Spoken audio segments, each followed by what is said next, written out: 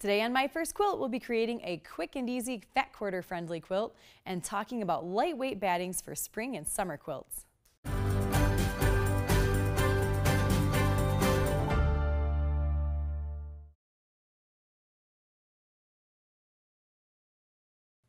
Hi there, welcome to My First Quilt. I'm Sara and today we're creating a fun fat quarter friendly quilt. And it's all made with squares and rectangles. It's a quick and easy sew.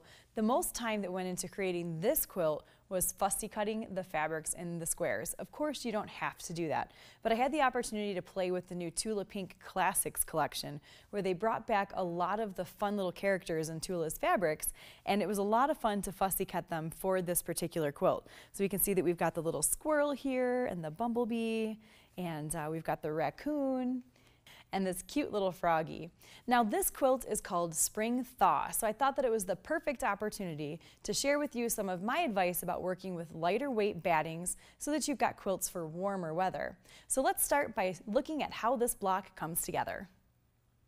The Spring Thaw pattern comes together with just one main block, but you create basically a positive and a negative version of that block. So here it is right here, and we'll go ahead and call this the positive version, where we've got the white squares are in the outside corners and the center of basically a big 9 patch.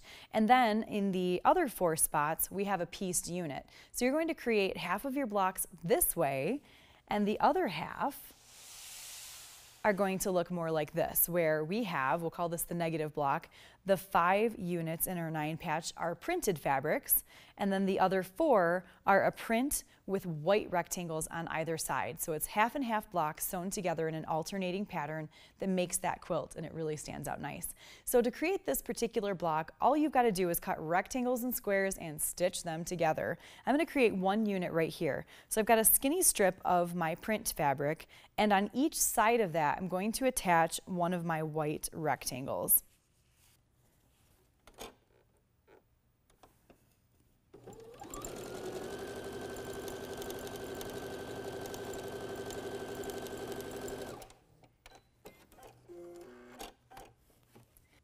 When we're working with skinny strips like this, it definitely helps to press those fabrics as we go. So I'm going to press toward the darker fabric, and I've done that throughout the entire quilt. And that does, again, as always, I like to enable myself to nest my seams as I stitch. So I've got that pressed, and now I can add my second white rectangle to the other side of my print strip.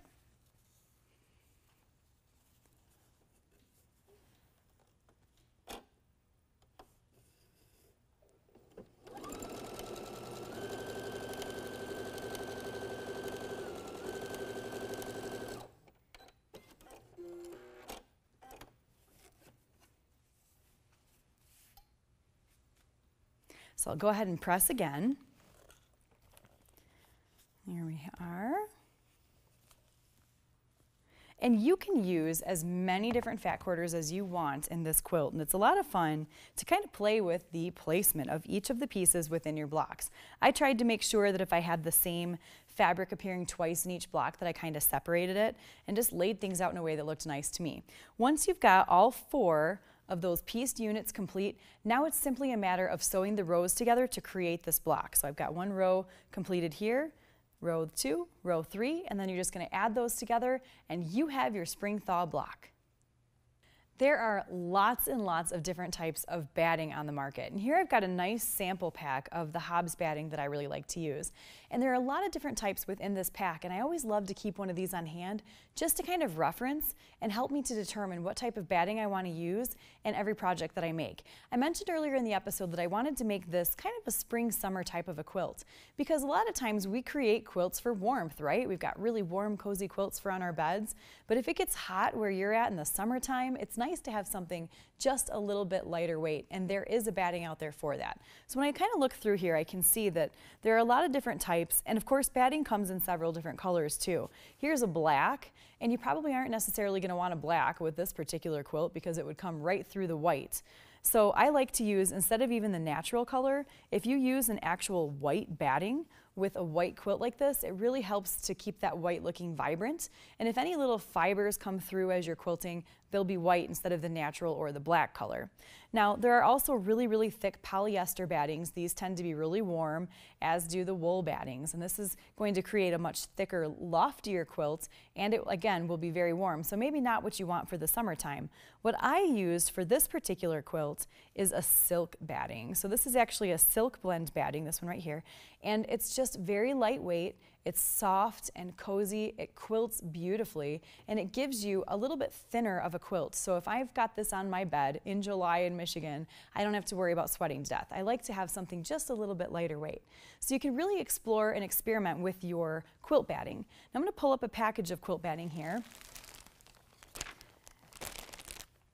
And we can talk a little bit about what we see when we purchase a package of batting. This again is the Tuscany Silk from Hobbs that I used in my quilt, and we can see sizes on the bottom of the package, which is nice. It comes in lots of different sizes, but you've got some good information here. First of all, it tells me that this is washable. That's important to me if I'm going to be using and loving this quilt, and that it shrinks 3 to 5%. That lets me know that it's basically going to shrink just about the same amount as my fabrics. So I don't have to worry so much about pre-washing my batting or my fabrics before I stitch it. It's going to just kind of shrink together, and I like that feel of my quilt after it's been washed a few times, and it just gets that used and loved kind of look. It also lets us know here that this is lightweight and has a nice drape, even if it's heavily stitched. So if you're going to be really quilting your quilt, if you've done something really beautiful and you want to add all that texture and dimension with your quilting, the silk batting is a nice place to be.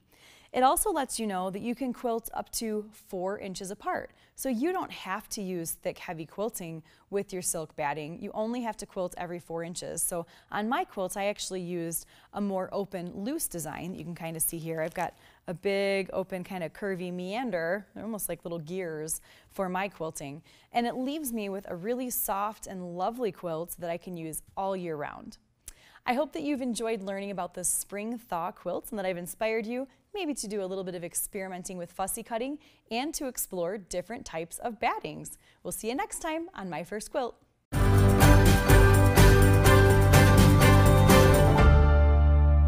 My First Quilt is brought to you by Baby Lock, Free Spirit Fabrics, Madeira, and Hobbs Batting.